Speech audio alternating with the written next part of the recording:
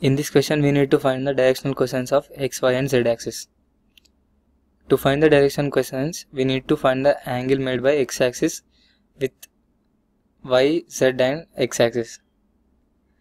Now, angle made by x axis with x axis, that is theta equal to 0. Now, angle made by x axis with y axis, theta is equal to 90 degrees, and with z axis it is 90 degrees. Therefore, L is equal to cos of 0, which is 1. M is equals to cos of 90, which is equals to 0. And N is equals to cos of 90, which is 0. Therefore, the directional cosines of x-axis are 1, 0, 0. Now, let us find the directional cosines of y-axis.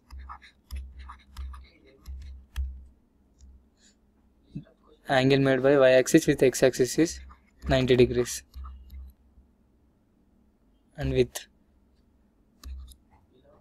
y-axis it is 0 degrees, and with z-axis it is 90 degrees. Now the direction cosines are cos of angle made by y-axis with x-axis, that is 90 degrees. Cos 90, that is 0. M is equals to cos of 0 degrees, that is 1, and N is equals to cos of 90 degrees, that is equals to 0.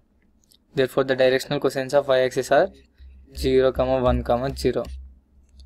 Now, let us find the directional cosines of z-axis.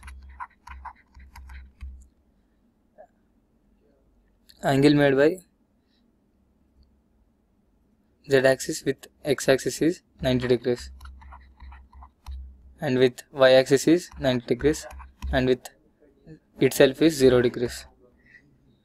Therefore, L is equals to cos of 90, which is 0, and M is equals to cos of 90, which is 0, and N is equals to cos of 0, which is equals to 1. Therefore, the directional cosines of z-axis are 0, 0, 1.